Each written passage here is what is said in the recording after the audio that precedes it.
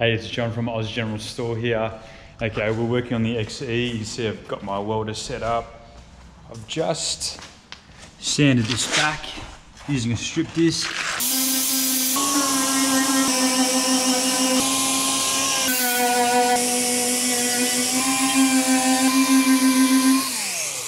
And I can see there's a rust affected area. This must have had a bit of a smash because this is pushed in. So what we're going to do is make a little template of our piece that we need to replace.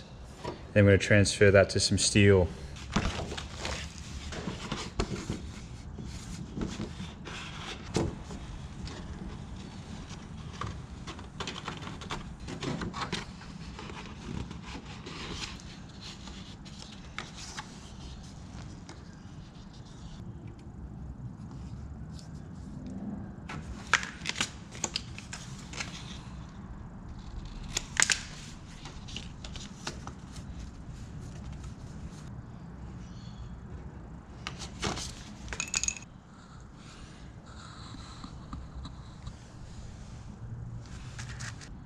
Alright, here's my little template here. Fits on like that.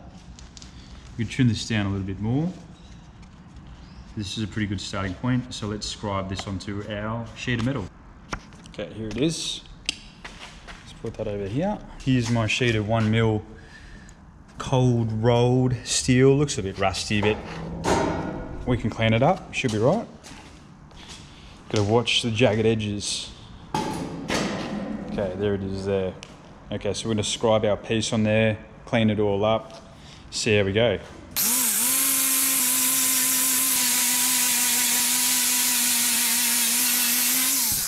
Alright, clean the metal, got my template.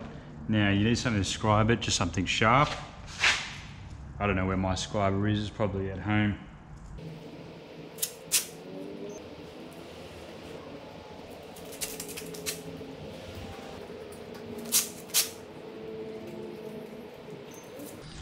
Don't know whether you can see that. There's the outline of the template there, and we're going to cut along that.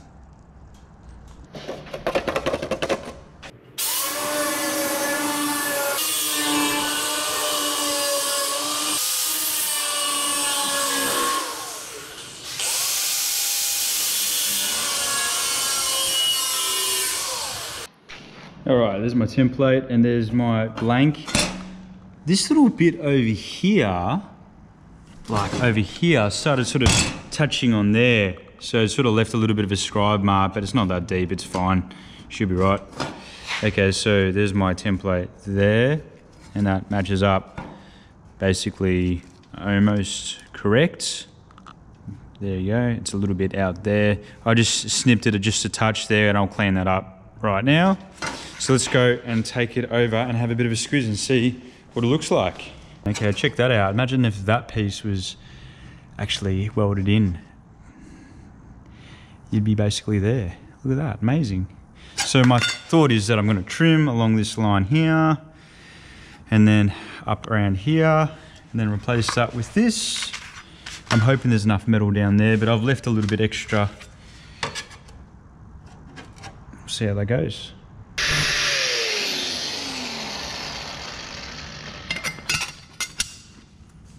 All right, nice and clean. Wow, check that out. All right, just gotta keep refitting it. Keep looking at it. Okay, so it's got a slight bend that way. So we can start sort of bending it. It's very malleable. So I've started to get that curve just there. See that, just a slight bend in it. And then it curves this way here.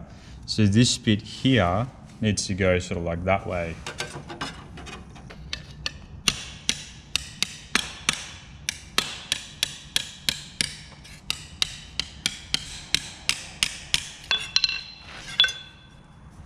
So we created that little lip that goes down.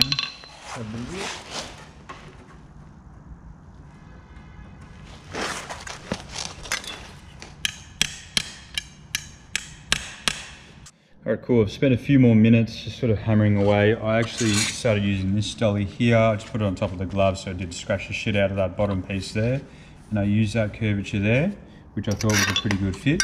So I was sort of holding it along there and I went along just nicely.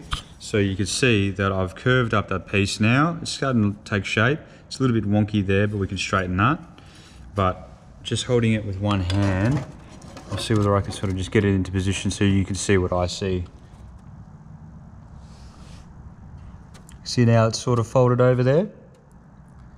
There's a little bit overhang there, but it's nice to have a little bit of extra material just in case. I can always cut it off. On this side, it's not bad. It overhangs by a little bit, but I can just sort of trim that down just a touch. It's not a big deal. All right, let's keep going. This sort of stuff, tools are your friends, except all of my tools have been used and abused. Check out my magnet. Oh my God. Why do I have a million rivets on it? Half of my shit's still at home, half of it's here. So, you know, you get that on the big jobs. Got heaps of swarf on it, all the nasty stuff. Get that on the big jobs though. All right, this is where I'm at, the big old magnet. I tried looking for a smaller one, but this is what I got.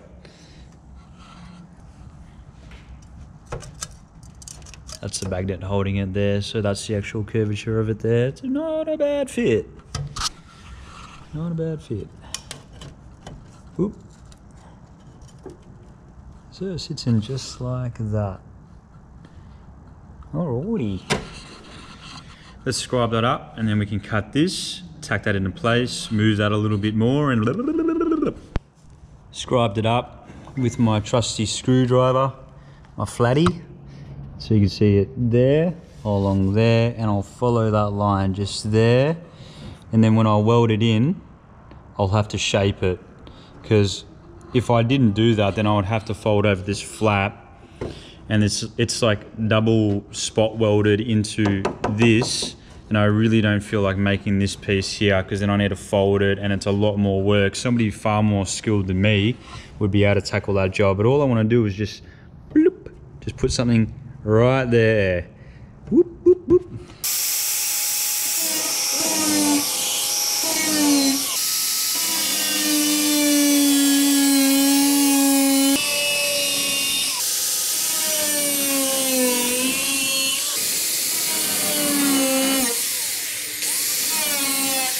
What I might do is, instead of trying to follow that line right there, I might just open her up, whoop, and then give me access to that, and I can always grind that down to get that perfect edge I want.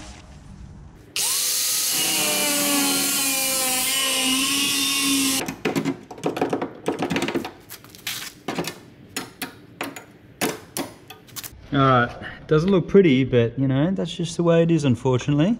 So that's just a big bit of Bondo. So I don't want to cut myself, so I'll just get a screwdriver and jimmy it in, jimmy it out. And then after that, there's more bog, which I need to attend to. And then I want to cut down here just gently, and then get a grinder and then give me something to actually weld to. Because right now, boys, she ain't looking very good.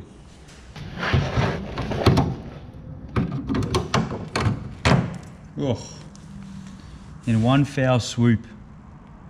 Far out.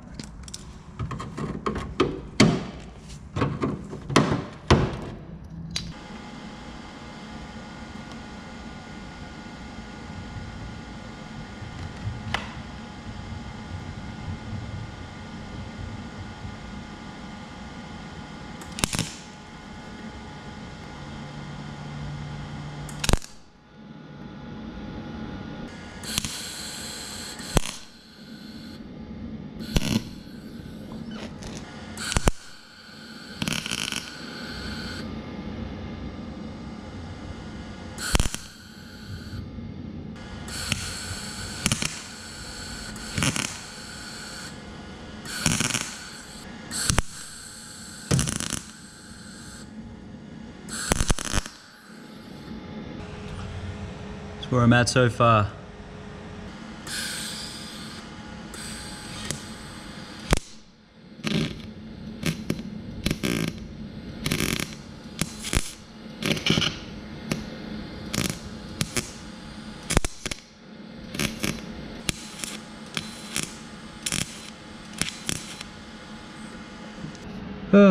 Just chasing worlds.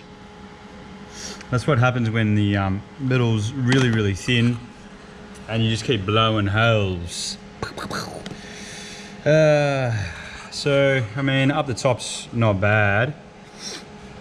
You can see here, yeah, it all matches. When I grind it down, I'll have a look at that body line and make sure that it comes round. But down the bottom, as always, you know, I cut it a little bit too short. And yeah, I've got little holes to fill down there. But she'll come up all right, I think. You know, I've gone along that seam and I just need to just grind it down and then just keep building it up, grind, build it up. Yeah, rust repairs. Not my favorite thing to do. I don't know who would actually really enjoy rust repairs day in, day out, but you know, anyway, get that on the big jobs. All right, so here's the patch panel. She's looking pretty good. She follows that line, if you can see that. She's just swoopy down. Doesn't look too bad, but I've got to grind it off and I'll leave all these sort of like holes there. Then I'll have to re-weld it and do it over a few times, as I mentioned. That line there, we've retained it. I'm pretty happy how that turned out, actually. Yeah, okay. All right, I've got to hop on the grinder. All right, here we are. Giving it a light little grind. It's getting there. You can see they were just tacks, so there's still holes that I need to fill. And then over here, using this particular grinder with the flap disc, because it's such a large surface area, you've got to be careful that you don't dig down here and down up here as well, because that makes the metal very, very thin. So overall, it's not bad, and I've started to grind that lip, so I've got it, but it needs 2 or 3 goes over to get it nice. And it's starting to sink in just a little bit over here, so that needs a hit from the inside to push that out just slightly, just to keep that line. I'm happy with this, but here it just sags just a touch. So let's keep welding that bit across there, build it up, and fill all of these little pinholes. And then build up the material a little bit over here, and then I'll be able to then sand it a little bit more. But from afar, yeah, it doesn't look too bad. All right, guys, that was a bit of welding. Unfortunately, I ran out of welding gas, so I didn't want to keep on going because I'd just be blowing chunks everywhere, sort of thing. But I've almost finished it. I'm waiting for some new welding gas. I've already started sanding it. That's going to be the next video. So the next video is obviously finish off all the welding, sand it, get some primer on it, a few more repairs in terms of hammer and dolly work. But it's the weekend, you know, I'm looking forward to it. I hope you guys have a fantastic weekend. Thanks for checking out our videos as always. Don't forget to comment, like, subscribe, all that fun stuff. Mate, I think it's almost home time. Take it easy. The door handles worked.